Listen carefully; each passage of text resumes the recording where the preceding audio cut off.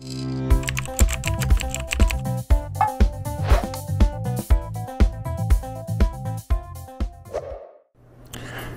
1974, Anatoly Karpov became world champion.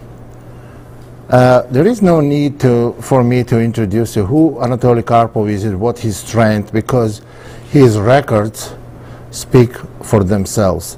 So he was world champion for many, many years, and he has countless of absolutely brilliant games. Brilliant tactically and positionally. He won games against all the big names in chess at that time, and he was one of the best. He was the best player for at least 20 years. At least 20 years he won more international tournaments than any other player in history. Next game, I'm going to show you, it's a game between Anatoly Karpov and Boris Spassky, and Anatoly Karpov was then not world champion yet. It was early in '74, in the year when he became world champion, but it was early before that. In the World Championship semi-final match, game number 6 between Anatoly Karpov, between Boris Spassky and Anatoly Karpov. This game was very, very positional. There was no tactics involved, and absolute brilliant in my opinion, and I admire this game, and let me tell you why, what is so fascinating about this game. Spassky is playing white, e4, c6, d4, d5, knight c3, d takes e, knight takes e4, bishop f5, knight g3, bishop g6, knight f3. Now, knight f3 is not the main variation in this position. Frequently, h4 is played. But knight f3 is the way Spassky likes to play against this variation of Caro-Kann, and he has played it many times very successfully. Knight f3, knight d7, preventing knight e5, bishop d3, e6, white castled, knight f6. All those moves are easily understandable. c4, bishop d6, and b3, castled, bishop b2, and queen c7. It's very solid for black. White has some space advantage, but black has absolutely no weaknesses. After queen c7, bishop takes g6, pawn takes g6, hg, queen to e2, rook to e8.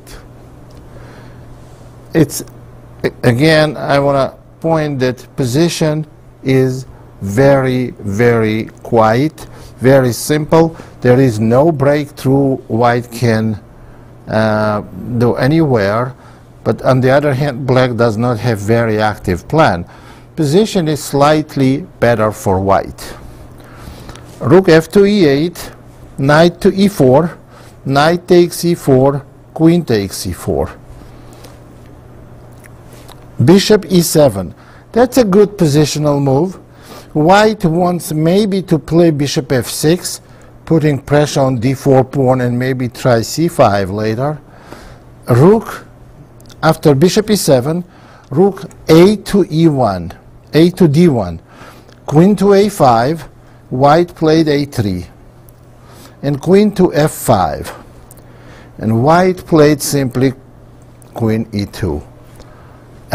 If white exchanges queens, position is approximately equal, because space advantage does not mean anything in this type of position. So white played queen e2, g5, h3,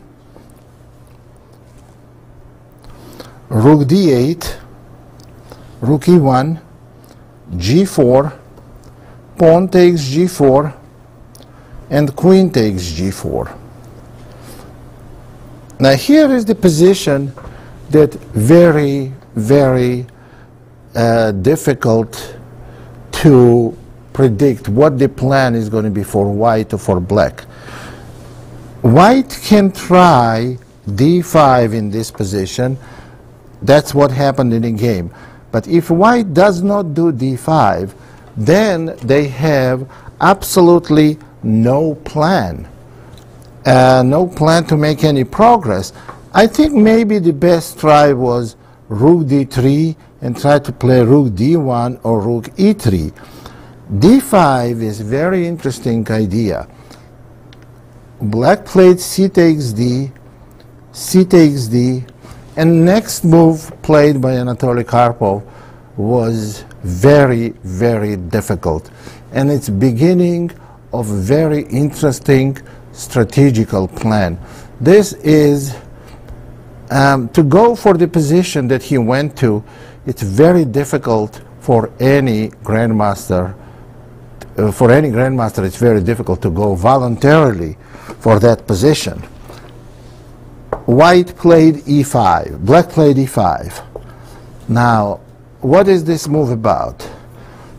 Black wants to shut the bishop on b2 and play bishop d6. Now, if black accomplishes, if black succeeds to play bishop d6, then going f5 next will give black big advantage. But white has two moves. One is d6, and the other is knight takes e5. Now, what is the story about this position? If white plays knight takes e5, here is the black's idea. This is a very deep idea. Queen takes e2, rook takes e2, and now bishop d6, forcing white to play rook d to e1, and now knight takes e5, bishop takes e5, and bishop takes a3. This position is much better position for black, because d5 pawn is weak, and black has two pawns on a queen side versus one, and especially the weakness of d5 pawn gives black an advantage. So Spassky refused to take the pawn, and so he chose the second option. And as I mentioned before, the second option was d6, and that's what he played. White cannot allow black to play bishop d6, and d6, after d6, black's bishop must move to f6 or f8, bishop f6, and knight d2. Now this is very interesting position. After queen takes e2, rook takes e2, and rook c8. Now let's talk about d6 pawn. Is this d6 pawn? This is not an ordinary pawn. This pawn may be either just a strong pass pawn, or maybe weak pawn. That's the battle all about. The Karpov's assumption, Karpov's evaluation was correct. This is more of a weak pawn since it's blocked by knight and had easy access by black's rooks than strength. It's more of a weakness than strength. So rook c8, knight e4, and bishop d8. Now black has luxury of moving pieces backwards, because what they want to do, they want to go f5 or f6 and later bring the king to e6. Slowly surround the d6 pawn. That's what the big idea is about. And this position was widely analyzed after the game was played, and conclusion was that black has a better position. This pawn is more of a weakness. And it's interesting to notice how Karpov took advantage of it. Now, black wants to go f5, so g4 is natural move. And now black goes f6. Now they taught us, every strong player went through a school that teaches when you have dark square bishop, you got to keep your pawns on light squares. You have to keep your pawns on the colors opposite of your bishop. If you have light square bishop, keep pawns. Here, Karpov does everything opposite of the basic rule. But that's the strength of a world-class player, that he has to recognize exceptions. This is an exception. By keeping g7, f6, e5 chain, black shuts off the b2 bishop. Meanwhile, their own dark square bishop has intention of going to b6. And also, by playing f6, black is intending to bring king on f7 to e6, surround the d6 pawn. f6 is a very strong move. White got king g2, king f7, and now white, after king f7, white goes rook c1. Black goes rook bishop b6. Now white goes rook c2. Black has to take. White takes back. And now king goes to e6. In this position, white has the c file, but they cannot penetrate. There is no penetration squares. And what black wants to do, maybe go g6 and f5 eventually, or maybe even coming up with a king on d5, or if black now manages somehow to exchange rooks, white will be losing the d6 pawn. So white went a4. Very strong response is a5, because white cannot allow, black cannot allow white to play b4 and a5 to squeeze the bishop here. A on b4, black went on a4, black went a5, and bishop to a3 by white. Now they are protecting the d6 pawn, and also maybe they want to play b4. Rook to b8. This is a good move. Intention, black's intention is to go bishop d4 and b5, possibly activate rook. There is no other file this black's rook can play. So black has to penetrate with the rook somehow. H file, there is no penetration squares on H file. So rook b8, preparing bishop d4 and b5. Rook c4 for white. Now this is an interesting move. White sees already. This is the sign of a good player.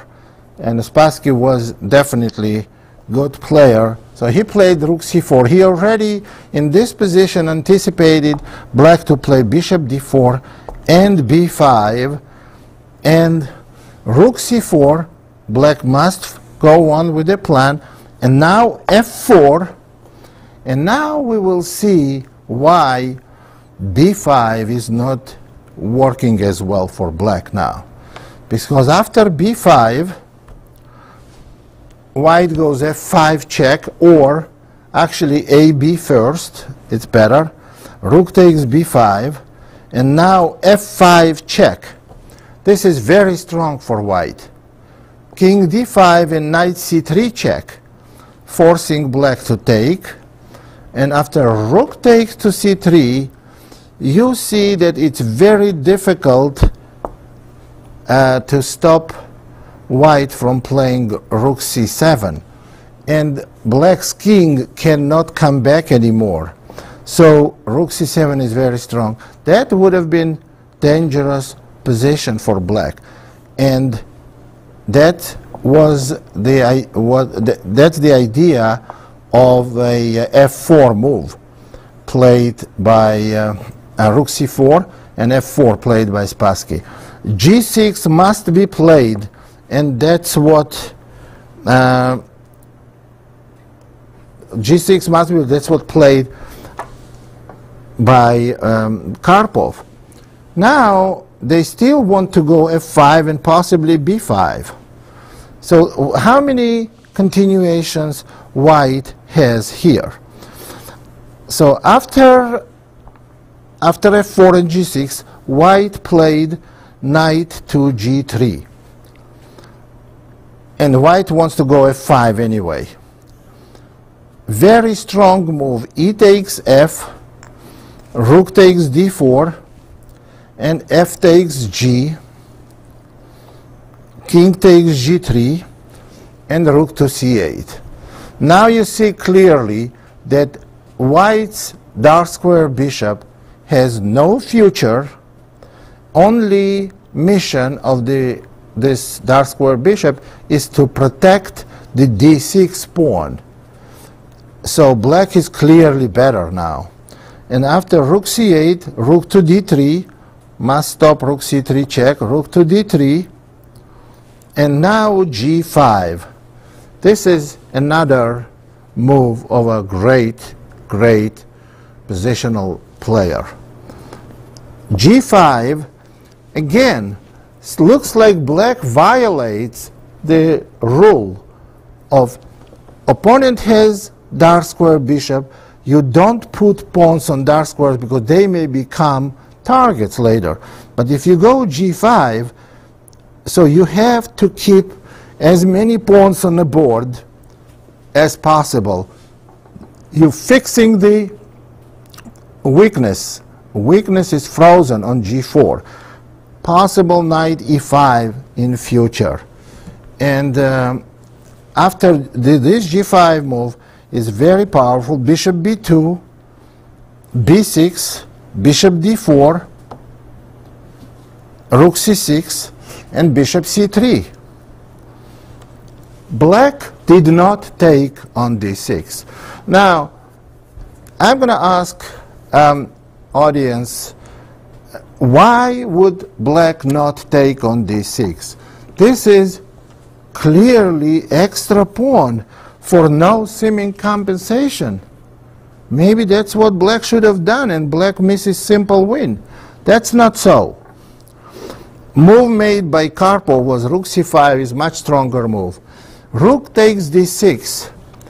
I think it's an easy draw for white, because after exchange and B4, black has to take, white takes on B4, and this position cannot be won, because on king D5, white is going to play bishop E7, and there is no way that black can make any progress.